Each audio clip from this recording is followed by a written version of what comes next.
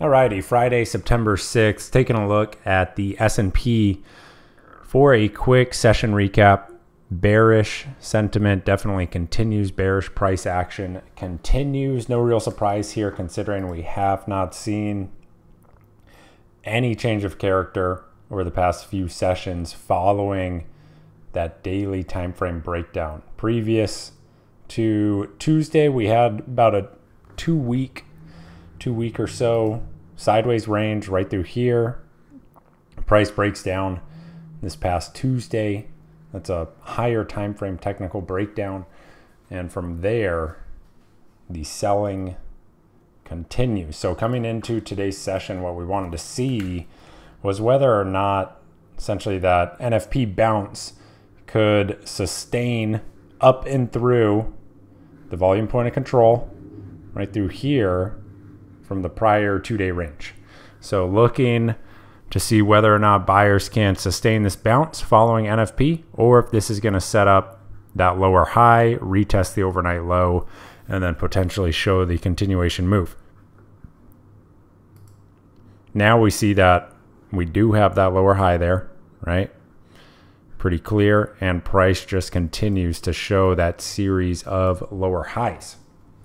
So trend lower. Anytime you have those lower highs, it's just a trend lower. Zooming out, we can get a cleaner picture of the prior range right through here. Right, here's your breakdown. Price actually retests the breakdown point right through here. That was kind of midday Wednesday. Right through there, retest of the breakdown point, another lower high right through there. Get the overnight move this morning, right? Very early this morning. Here's your NFP bounce to retest the weekly, this week's volume point of control and the near-term structure volume point of control right through there. Remember, that's always going to be a significant level to watch. Then we have sellers continuing. So taking a look at the higher time frame charts, daily, weekly, right? Take a look at that weekly. Price is pretty much erased, what is it, 50 to 60%, I'd say, of that prior bounce, coming into that 50% retracement right through there on ES. So taking a look at the bounce from the Monday, August 5th low up into this high, marked this most recent Tuesday up into 56.71. We have almost a 50% retracement. So on Monday, on Tuesday, what I'll be looking to see is whether or not buyers start to step in this 5,400 area, or if this bearish move is going to continue down into the year-to-date volume point of control, maybe even get into these prior lows. As of right now, no real signs of buyers stepping in, right? Well, how this will start to unfold when buyers eventually do step in is you'll start to see those change of characters on the shorter time frame chart, something like your 15-minute, something like your 30-minute. Then it'll start to materialize on the hourly and the 4-hour, and then you'll start to see it on the daily. So until you really start to see even a change of character on your 30-minute chart or on your hourly chart, the focus needs to continue to be shorting, or like I've said a few times in some of the live streams, if you are going to be looking for long setups, doing so with really strong location, making sure that you're keeping tight leashes on those setups, because price is just, you'll see the bounce just rolls over, see the bounce just rolls over. So that's the main watch here on ES. Coming into Monday, we'll be looking at that reaction versus today's low. Now, it is a big trend day move, right? We do have a big expansion day today. The current move is 122 points versus a normal ATR of 84 points. So typically, ES is moving 84 points in a day. Today, we have a 122-point move on higher than average volume.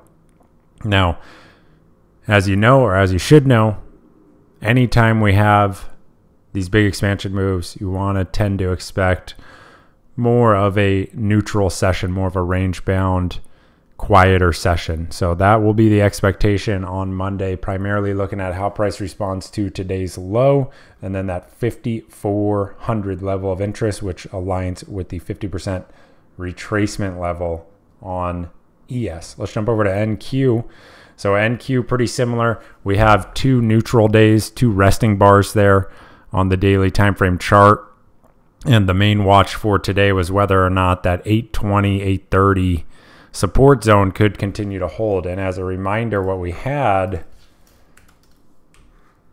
was an unfilled gap just below that area, right? So once price really failed to hold this 820 area right through here, the gap fill trade was on. You can see the gap fill trade worked quite nicely, and price actually resolves lower, just shy of our 18,400 level of interest. So this has been bearish ever since we had essentially this bearish engulfing day on Thursday, August 22nd, but more so when price really failed to get above this 700 area for about a week or so. It's like 5 or 6 sessions there. You have the gap lower this past Tuesday that triggers the breakdown of that prior near-term range, right? Big picture context says downtrend. So again, focus on aligning yourself with the primary trend, which is down, or if you're going to try and fight that trend, if you're going to try and look for the long setups, just making sure you have really strong location. It's like trying to short an uptrending market. You can do it, you can find those spots, but you need to make sure you're getting involved in the right areas. Really strong trade location. Today and the past week or so, past 2 weeks really, we're on the flip side of that. So shorts have been the easier move just because of the prevailing trend here and the technical setup. Now again, same type of thing applies here with NQ that we just discussed on ES. If buyers, when they do start to step in, you'll start to see that change of character. You'll start to see a series of higher lows and some higher highs on the lower time frame charts, those intraday charts, those 15-minute charts, 30-minute. Then it'll start to shift onto the hourly. That would be significant. Start to get it on the 4-hour and then onto the daily. Now, as of right now, look at the pivots, right?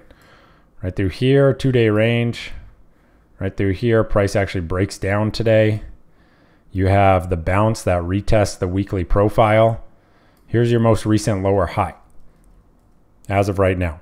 So in order for price to actually show a change of character as of what we have to work with right now, you'd need to see a break up through that 19K area. So it's quite a ways away. Now, as far as what I'll be doing on Monday, primarily going to be looking at this afternoon structure right through here. I like when price offers kind of an afternoon base to work with. See if Monday offers any sort of retracement up through the 550, maybe a retest into the 550, and then perhaps even a partial retracement of today's downtrend day. That would align with kind of the neutral session. If we see some sort of inside day, that setup would kind of align with that idea. Now, if today's low fails to hold, the selling continues, right? Selling continues. So that's pretty much the main watch. Not a lot to update as far as the structure is concerned. Continues to point towards lower prices.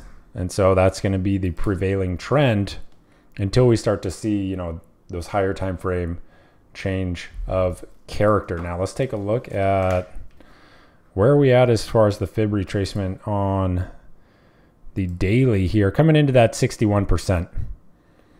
So 18,400 downside level of interest aligns nicely with that 61% fib. And then let me see the year-to-date volume point of control should be right around here as well. Yeah, it's right through here. 18,530. So it'll be interesting to see how price continues to respond to this zone, right? Again, that is the year-to-date volume point of control. Look at all the action through here. You have the retest right through there. You even have a lot of prior resistance all through here before price ultimately broke out. So if we start to see some hourly, 4-hour change of character in this zone, it may start to build out and mark the local low. Now, the challenge with the current setup, and I mentioned this, I believe on Tuesday or maybe Wednesday's session recap. But the issue with the current setup is that right now on the daily time frame, we have a very significant lower high. So the target for this lower high is down into here. So don't get ahead of yourself. Don't start trying to front run the bounce or anything like that, thinking that it's oversold or it has to bounce. Remember, we don't work with those types of models. We just defer to what price is showing us. Let price lead. Price is the ultimate arbiter. So keep an eye on that structure. Hope you guys had a good day, a good trading week. If you have questions, feel free to shoot me a DM over the weekend in the Traders Think Tank. Otherwise, I'll see you Monday morning. Take care.